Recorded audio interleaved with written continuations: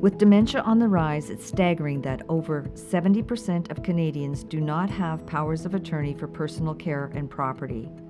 Over 50% of Canadians do not have a will.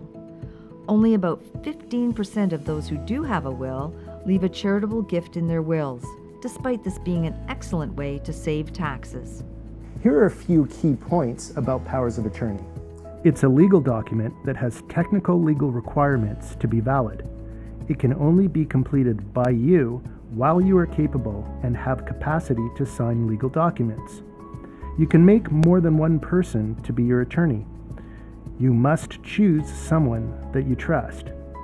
A power of attorney for property takes effect immediately unless you have given other instructions.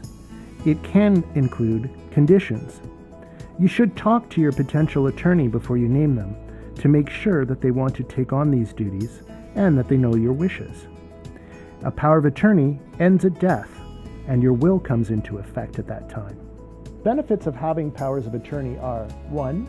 The ability to choose who will make decisions for you rather than a court or rigid provincial formula. 2.